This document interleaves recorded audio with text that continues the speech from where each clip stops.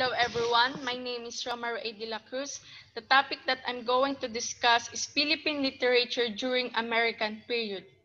Let's go first the historical background of the American period. The Filipino revolutionaries won against the Spaniards and the Philippine independence was proclaimed on June 12, 1898. The Filipinos won against the Spaniards after 300 years.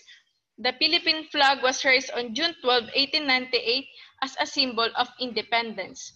The Philippines lost in the Philippine American War with the surrender of General Miguel Malvar of Batangas and General Simeon Ola of Bicol. American period, they wrote all forms of literature like news, poetry, stories, play essays, novels, which clearly depicted their love of country and longing for independence.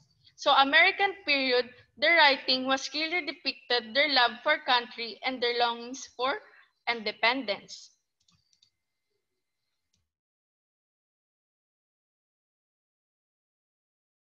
So let's talk about period of reorientation. This happened in 1898 till 1910.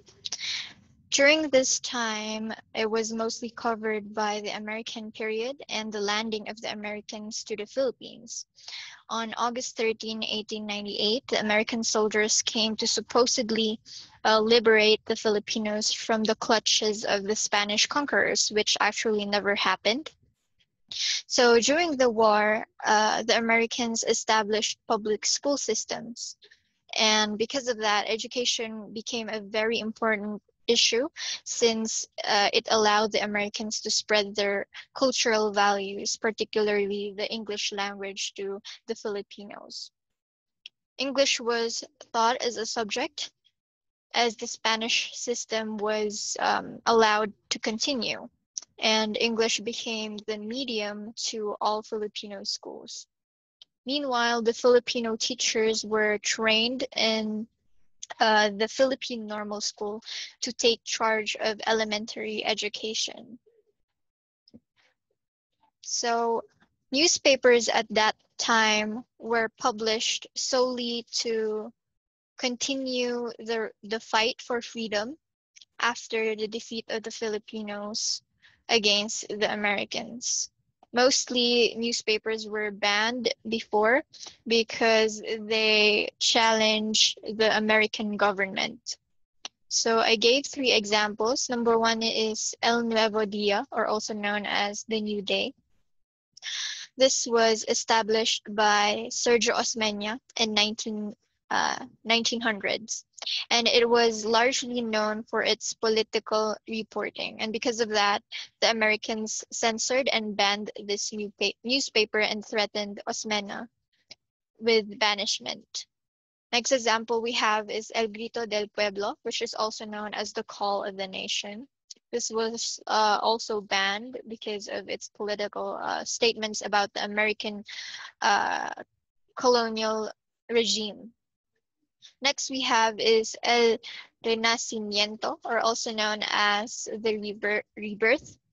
So this was founded by Rafael Palma.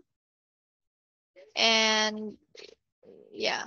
Okay, so this newspaper was a response to the signing of the Treaty of Paris. It was highly critical of the United States colonial regime and its policies. Because of that, the paper was shut down due to the official pressure after publishing an editorial that dealt with the corruption in the colonial government of the Americans.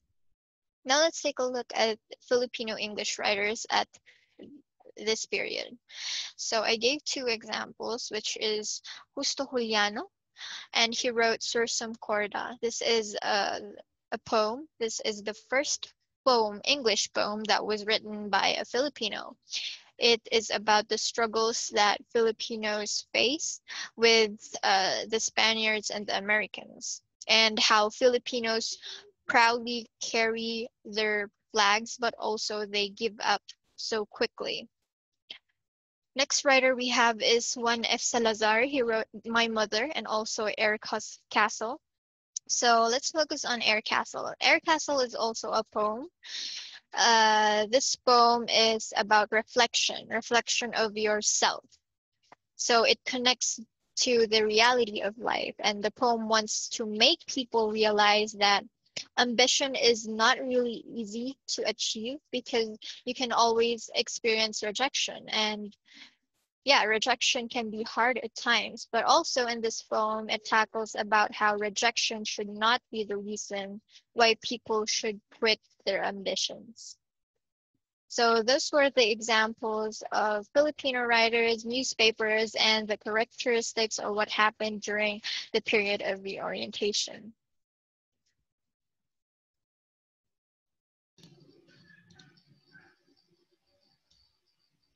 Hello everyone, my name is Romer A. De La Cruz. The topic that I'm going to discuss is Philippine literature during American period. Let's go first the historical background of the American period. The Filipino revolutionaries won against the Spaniards and the Philippine independence was proclaimed on June 12, 1898. The Filipinos won against the Spaniard after 300 years. The Philippine flag was raised on June 12, 1898 as a symbol of independence. The flag was hoisted by General Emilio Aguinaldo and the Philippine Republic was inaugurated but was short-lived. American period, they wrote all forms of literature like news, poetry, stories, play essays, novels, which clearly depicted their love of country and longing for independence. The writings of American period was clearly depicted their love for country and their longings for independence. Next is newspapers circulated during American period. These newspapers were published during the American period and were primarily established to continue the fight for freedom after the defeat of the Filipino forces against the American. These are El Nuevo Dia or the New Day. El Nuevo Dia was founded by Sergio Mena in 1900s and it is a Cebuano newspaper. Next is El Grito del Pueblo, or the Call of the Nation. El Grito del Pueblo was founded by Pascual Poblete, and it is a pro-labor and radical nationalist newspaper which advocates independence under the protection of the United States. Last is El Renacimiento, the Rebirth. El Renacimiento, founded by Rafael Palma. El Renacimiento is a bilingual Spanish-Tagalog language newspaper. As an organ of the Nationalist Party, El Renacimiento came to exert real power in Manila that influenced the government. Next is plays staged during the American period. In American period, there were also plays written then, but after the first and second presentations, the American put a stop to this because of the consistent theme of nationalism. Included here were the following: kahapon, ngayon, bukas, or in English, yesterday, today, and tomorrow. Kahapon, ngayon, bukas, it shows disapproval of the expansion of power led by a country within, and focus on the success of Inang Bayan against those who belittle him. Next is Tanikalang Ginto. The Tanikalang Ginto was written by Juan Abad. The story is about freedom and love. The story has a hidden message. Tanikalang Ginto, every character and every happening in the story symbolize something. It tells us what is really happening during those times that Americans have colonized our country. The third one is Malaya. Malaya is the earliest of the drama Simbolico plays written in prose and verse, which shows to be anti-Spanish and other records report it to be anti-American. Malaya was written Tomas Remigio. Tomas Remigio is best known for creating the first Katipunan branch, the Balangay Trozo in Tondo, which inspired others to create branches around the Philippines. After the was, Remigio wrote Malaya It is considered of the finest nationalist plays written during the American colonial times. This earliest drama, Simbolico in Tagalog, is a political allegory hidden in the love of the heroine. The last one is Walang Sugat. Walang Sugat was written by Severino Reyes. Walang Sugat was written when the zarzuela became a potent means of expressing Filipino nationalism during the American occupation of the Philippines that followed 3 centuries of Spanish rule. That's all. Thank you.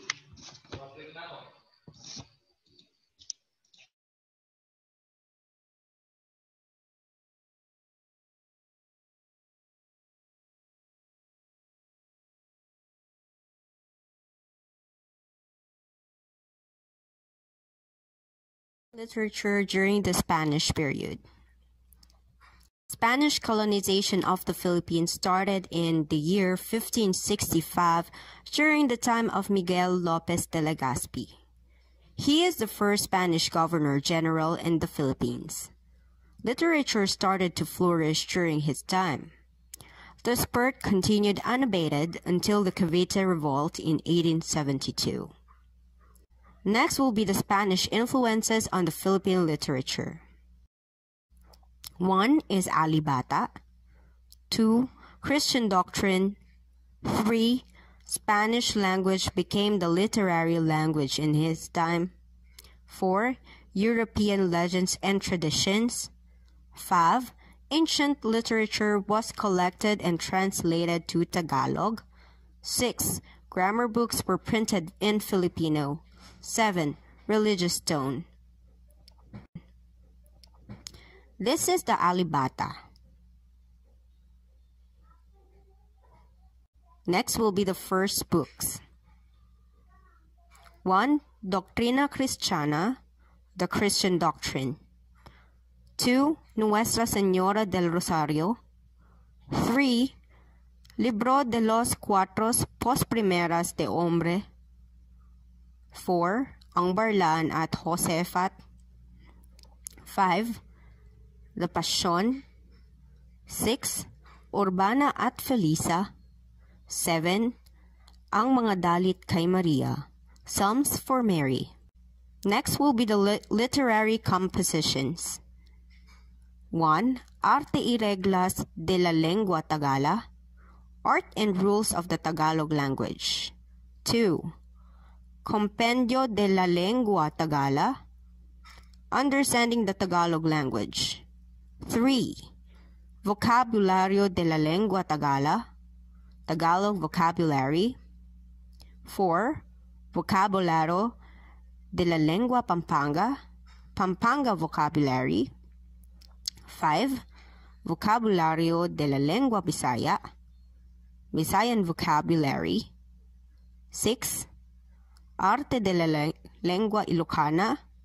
The art of Ilocano language. 7. Arte de la lengua Bicolana. The art of Bicol language. Next will be the folk songs. Leron Leron Sinta, Tagalog. Pamulinawin, Iloco. Dandansoy, Bisaya. Sarong Banggi, Bicol. Atin Kupong Singsing, Kapampangan. Next will be the recreational plays. There were many recreational plays performed by Filipinos during the Spanish times. Almost all of them were in poetic form. First will be the Cenaculo.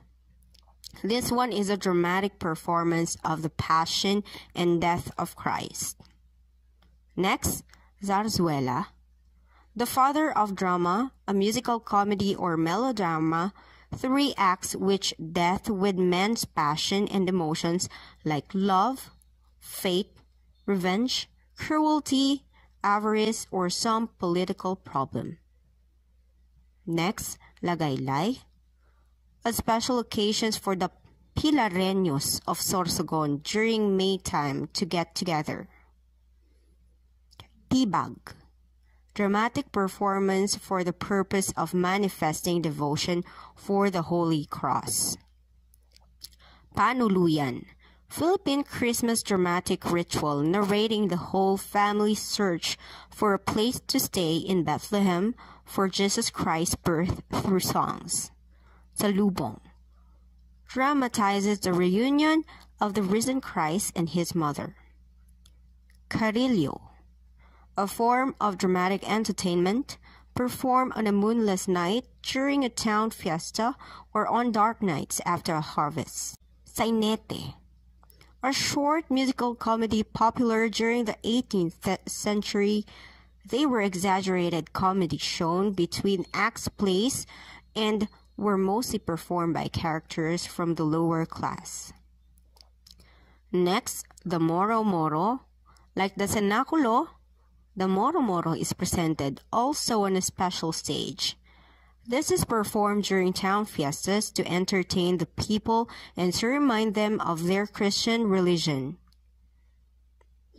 Karagatan. This is a poetic vehicle of a socio-religious nature celebrated during the death of a person. Duplo. The duplo replaced the karagatan. This is a poetic juice in speaking and reasoning. The balagtasan. This is a poetic or a contest of skills in debate on a particular topic or issue. The dungao. This is a chant in free verse by a bereaved person or his representative beside the corpse of the dead. Awit. Awit is in dodecasyllabic verse. These are fabricated stories from writers' imagination, although the setting and characters are European. Awit usually refers to chanting. Example is Florante at Laura by Francisco Balagtas. Next will be the corrido. This one is in octosyllabic verse. It is usually on the legends or stories from the European countries like France, Spain, Italy, and Greece. This one refers to narration. Example is Ibong Adarna by Jose de la Cruz.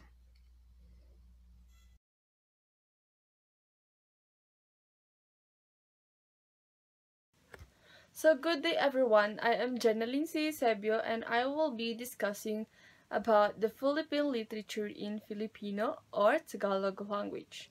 So let's begin by defining the period in the Philippine literature. So it says here that it is a literature associated with the Philippines through prehistory, through its colonial legacies, and on to the present. So here are the various Filipino writers and interpreters who define literature in their views as citizens of the Philippines. This included Jose Arrogante, Zus Salazar, and Patrocinio V. Villaferte, among others. So Salazar described literature as a force that motivated society.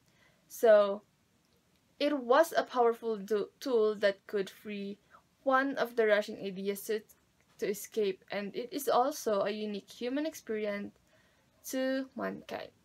And for Arrogante, it is a literature is a book of life in which a person reveals things related to his inexplicable color of life and life in his world. So it makes a person through creative methods. And let's start with the characteristics of Philippine literature. So it says here that an exposition of the literature of social truths and fictional imaginations. And it cares the senses of man, the viewer, the hearing, the sensation, the taste, and the senses. So in 2000, Villafuerte attributed this to a life but a simple word flowing into the human body. So he said that the literature has its own existence because it has its own throbbing and hot blood flowing into the arteries. And also, when literature is read, It is a source of emotion to a person or group of people because they are written by fellow humans. So currently, the method of spreading and distributing literature in the Philippines is very easy. This is because the modern technological developments, beside the written word in books, radio, and television, also spread the literature. So, this is an instrument for Filipino readers with an appreciation and pride in their origin, history, culture, and tradition. And that will spread to the literature in the Philippines. So, Banag at Sikat, or in English, From Early Dawn to Full Light, was considered as the first socialist-oriented book in the Philippines. So, why? Because this book in the Philippines, which expounded principles of socialism and seek labor reforms from the government, and the book was later made an inspiration for the assembly of the 1932 Socialist Party of the Philippines. So I will be giving a brief summary about Banaag at Sikat. We have here the character, Delphine, and Philippe. So Delphine is a socialist. He is poor. He writes for a newspaper and studies law, while Philippe is an anarchist who wants to do away with the rich landowners. He himself comes from a rich family, but he hates his father who is leader in their town of Sulangan. So Felipe decides to leave his luxurious home and goes to live with Don Ramon, which is his ninong or godfather in Manila, whom he also learns to hate for being rich. Filipino falls in love with a commoner named Tantay but is forced to return home by his father. So this book, so as a book,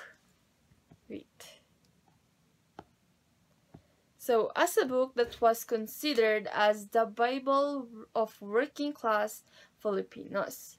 The pages of the novel revolves around the life of Delphine, his love for a daughter of a rich landlord, while Lope K. Santos also discusses the social issues such as socialism, capitalism, and the works of the United Associations of Laborers.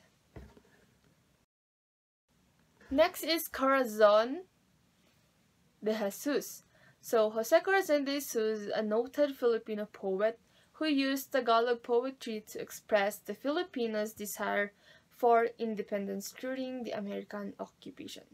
And he was also known as Huseng Batute. And Dib as Makata ng Pag-ibig.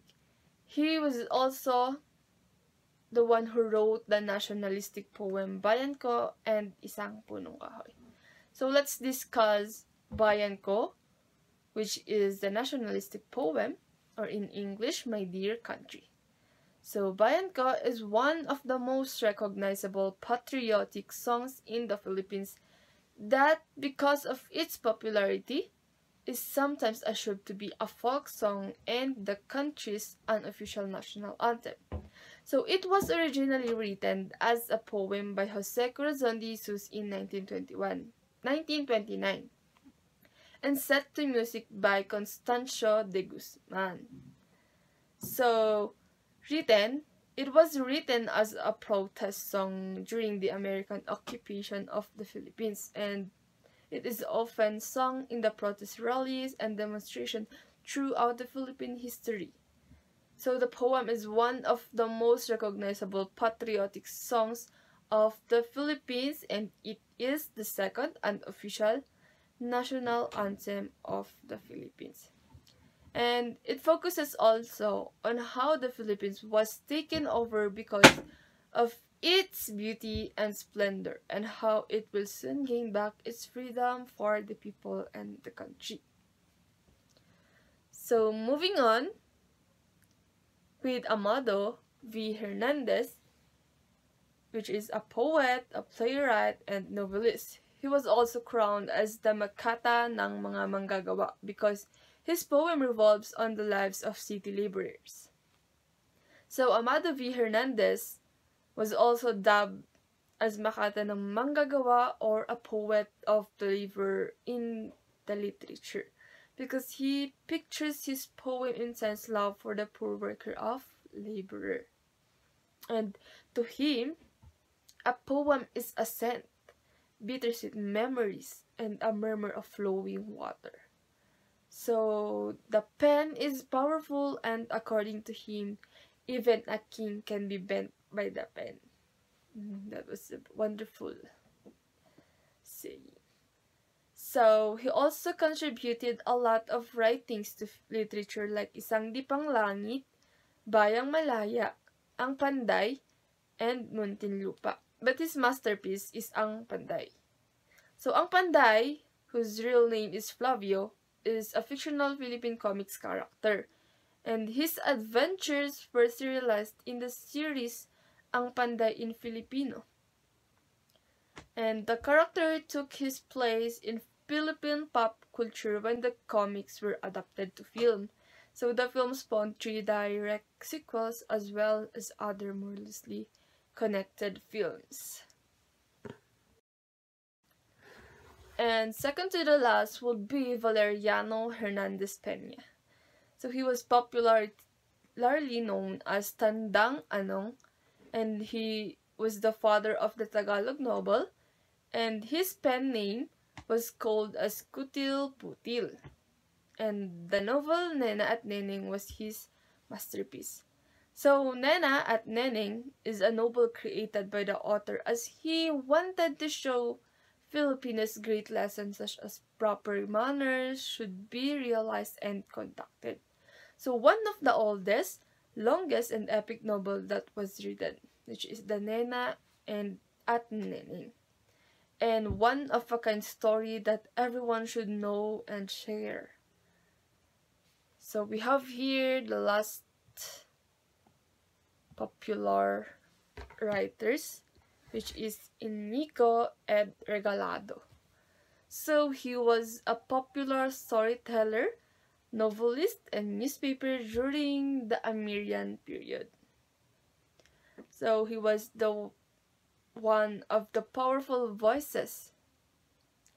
He was one of the powerful voices in the newspaper and magazines during the first part of the 90s. Among his awarded works were the 1964 poem Tilamsik, or in English, the literary splash of water or spark of fire, and the 1941 compilation entitled Damdamin, in English, Feelings or Emotion. So Damdamin won the first prize during the first poetry competition during the time of the Commonwealth of the Philippines in 1941. And he wrote more than 26 novels.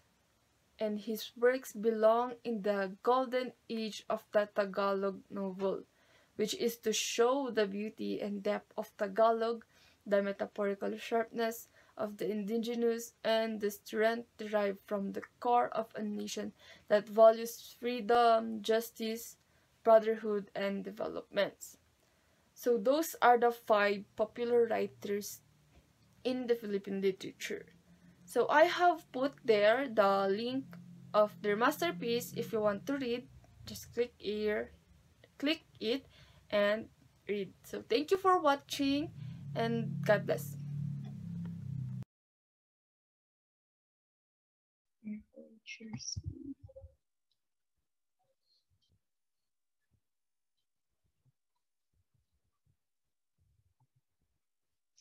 Okay, so hello. For today, I'm your speaker, Jari Jonah V. Garcia from BSED 2A. So I'm going to discuss my topic about Filipino Tagalog poetry. So Filipino writers use Tagalog primarily to capture nationalist realities. So Filipino writers way back 1940s or 1950s uses Tagalog primarily to capture the nationalist realities. And they assured that when they're going to do their poem, they are sure that it is related to realities. And poetry in Tagalog tends to be more homologous. Homologous, which means having the same relation to Philippine society. Because it says here, it is a Filipino-Tagalog poetry, so it means homologous to Philippine society. So, in broad terms, or in other words, it may be said that English is used primarily to enhance form, and Tagalog is to enhance the content. So these are the characteristics of Tagalog poetry. So Tagalog poetry made its first appearance not as independent reading matter, but as a handmaid to the religious publications. So as I've said a while ago, it is from 1940s or 1950s, or it is belonged to Tagalog poetry during the 17th century. So it is handmade, and it is related to religious publications. And other characteristic here is the meagerness, or in other words, lack of quantity or quality of the poetic output of these years may be explained primarily as the effect of high cost of printing. So here are the well-known poets and their famous works. First is Jose Corazon de Jesus. He wrote Tagalog poetry during the American occupation of Philippines during 1901 to 1946. So his famous works is the poem entitled Bayan Ko, or in other words, My Country, 1929. So Bayan Ko was composed in 1928 when Filipinos were campaigning for independence from America under the leadership of President Manuel Quezon. So, or in other words, Bayan Ko, Erminish, the song, are the yearnings of the people colonized over 400 years. First as a colony of Spain, and then as a colony of United States. So here is the poem titled Bayan Ko. Ang bayan kong Pilipinas, lupain ng ginto't bulaklak. Pag-ibig na sa kanyang palad, nag-alay ng ganda't dilag. At sa kanyang yumi at ganda, dayuhan ay nahalina. Bayan ko, binihag ka, nasadlak sa drusa. Ibon mang may malayang lumipad, kulungin mo at umiyak. Bayan pa kayang sakdal dilag, ang di magnasang makaalpas. Pilipinas kong minumutya, pugad ng luha ko't dalita. Aking adhika, makita ang sakdal laya. So the next poet, or the next famous poet, is Alejandro G. Abadilla. He is a Filipino poet, essayist, and fiction writer. And he also armed with no criticism and an orientation on modernist poetry, would taunt traditional Tagalog poetics with the publication of his poem entitled Ako ang Daigdig. So Ako ang Daigdig, it was different in so many ways, was a real strong and proud proclamation of one's uniqueness. So before I forgot, Alejandro G. Abadilla is the father of modernist poetry. So this Ako ang Daigdig belonged to the era of modernism in Tagalog poetry. So, according to Alejandro G. Abadilla, he has the right to create poetry in the way he does. So, next. So, here is the poem Ako ang Daigdig. Ako ang daigdig, ako ang tula. Ako ang daigdig, ang tula. Ako ang daigdig ng tula, ang tula ng daigdig. Ako ang walang maliw na ako, ang walang kamatayang ako, ang tula ng daigdig. Ako ang daigdig ng tula. Ako ang daigdig ng tula. Ako ang malayang ako, matapat sa sarili, sa aking daigdig ng tula. Ako ang tula sa daigdig. Ako ang daigdig ng tula. Ako. So next is Rolando Tino. Rolando Santos Tino is famous for being a playwright, poet, and translator. He wrote the poem titled Sit-Sit sa Kulig, or Whistling at Kikadas, 1972. Sit-Sit sa Kuliglig is Tino's first book poems in Filipino, after the publication of his English poems. Sit sa Kuliglig is one of the important contributions to Filipino poetry lie in its modernist and creative presentation of themes and subjects, which was achieved through the aesthetics of bagay poets. Or in other words, it broke away from the rigid and conventional writing style of traditional literature. It is one of the works that made writing poetry in Filipino modern, acute, and sophisticated. So that's the end of my discussion. Again, I am Jari Jonah Garcia. Have a nice day. Thank you for listening.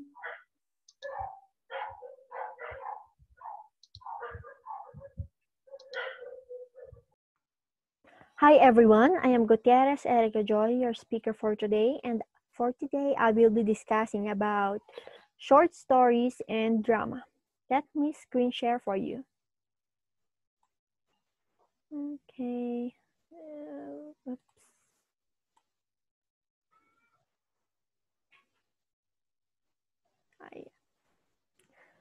Filipino or Tagalog short story and Filipino or Tagalog drama.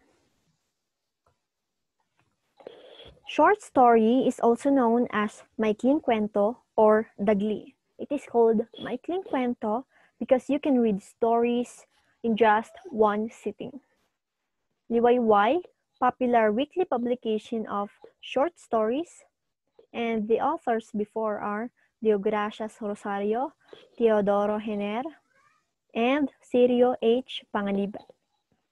Popular short story writers include Lope K. Santos, Patricio Mariano, Rosario Almario. Popular short story writers. The first picture is Lope K. Santos.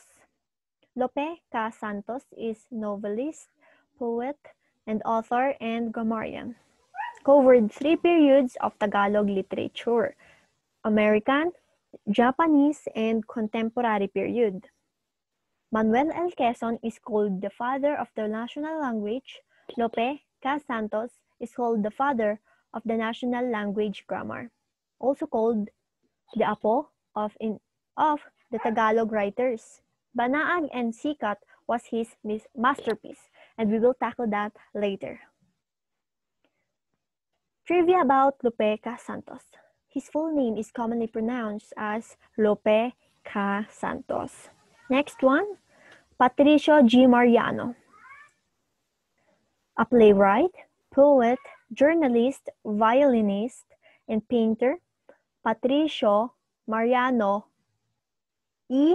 Geronimo was born on March 17, 1877 in Santa Cruz, Manila. He joined fellow Filipinos in the outbreak of the revolution in 1896. In 1898, he served as right-hand man of Ambrosio Rienzares Bautista, President Aguinaldo's advisor. When the Philippine-American War was over, Mariano went back to Manila to continue with his passion in writing. Next picture, Rosauro Almario. Rosauro C. Almario is a prominent Filipino writer in the Tagalog language. He was a respected journalist, editor, nationalist, politician, newspaper manager, and a proponent of anti-graft practices. Almario's works revealed in his inclination to nationalism, revolutionary ideas, tradition, and customs. Oh, let me go back. We have Banaag at Sikat by Lope K. Santos. So let me tell you the story of Banaag at Sikat.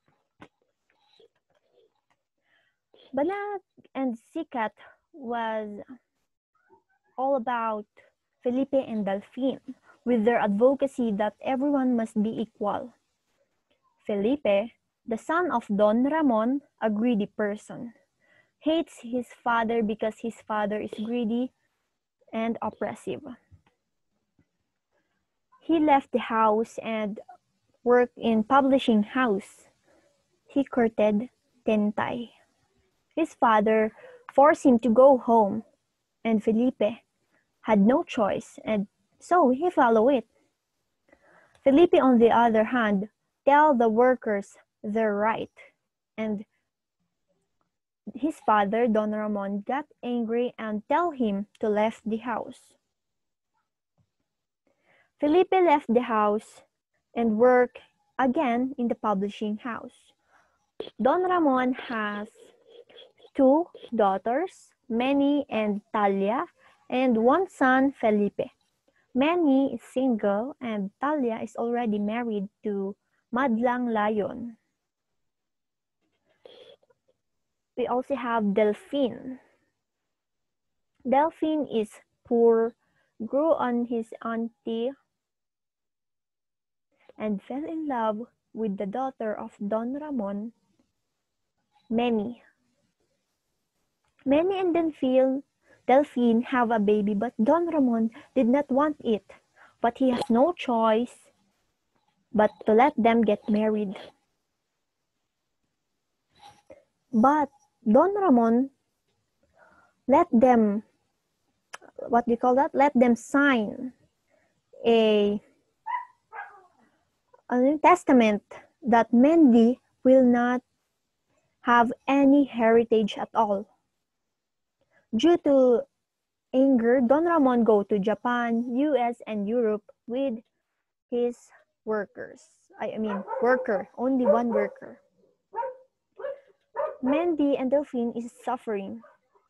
Mandy's clothes were sold, and on his first birthday, Mandy sold the necklace to have a fancy celebration.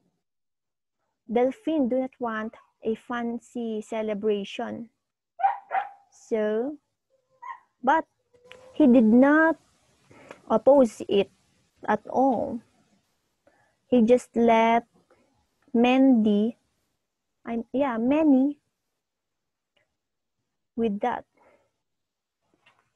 But the celebration was stopped by a sudden news that Don Ramon is killed by his worker. He was killed by his worker because of greediness.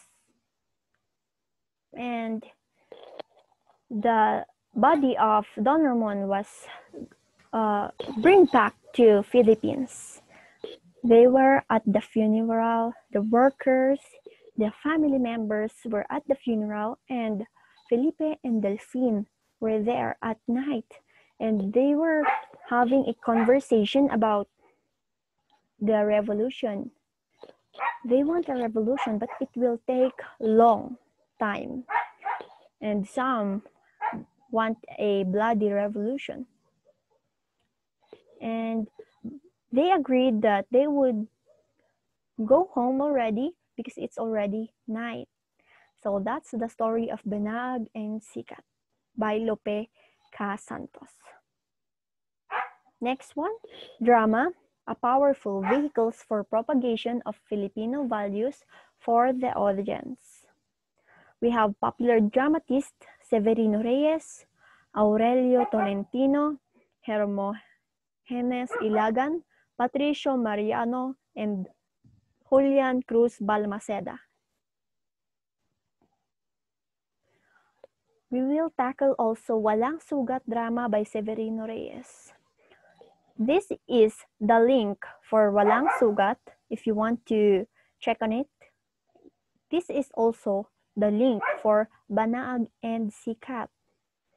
So let's go to Walang Sugat drama by Severino Reyes. Regarded as Severino Reyes' masterpiece, Walang Sugat broadly underscores the injustice in Spanish rule even as it dances around the cruel fate of young lovers Tenyong and Julia with humor and song. Set in the final leg of the Philippines Revolution, Tenyong is forced to leave behind the childhood sweetheart, Julia, to join Katipunan. So, iniwan niya si Julia. Meanwhile, Julia's mother pressures her into marrying the wealthy Miguel instead. With no word from Tenyong as the battle prolongs, Julia gave in, but her wedding was interrupted by the fatality-wounded Tenyong, who returns with a dying wish. So that's the very short Walang Sugat drama. Thank you for listening.